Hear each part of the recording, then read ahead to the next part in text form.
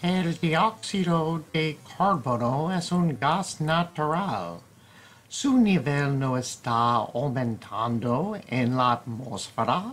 La actividad humana no está causando su nivel subir. Yo no creo que yo tengo que preocuparme sobre la conservación. Mi huella de carbono es normal. Son la gente en China. Sobre tú tienes que preocuparse, no yo. Se dice que tenemos que preocupar sobre el calentamiento global, pero yo no veo evidencia de eso. Hace calor en el verano, hace frío en el invierno. No ha sido un cambio de temperatura que yo he visto.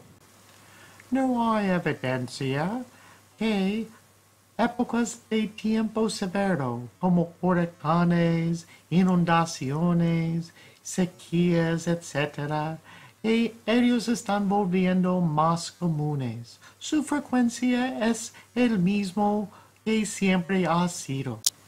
Se dice que con el cambio climático el nivel del mar cambiará, pero el nivel del mar no puede cambiar. Siempre ha sido donde está ahora. Se dice que el hielo en Antártida o el mar Ártico o en Groenlandia está derritiéndose, pero no hay evidencia de eso. La humanidad está acostumbrado al nivel de dióxido de carbono que estamos dejando en el aire y no se ve un cambio de la población humana o nada así. Entonces me imagino que todo va a seguir como antes.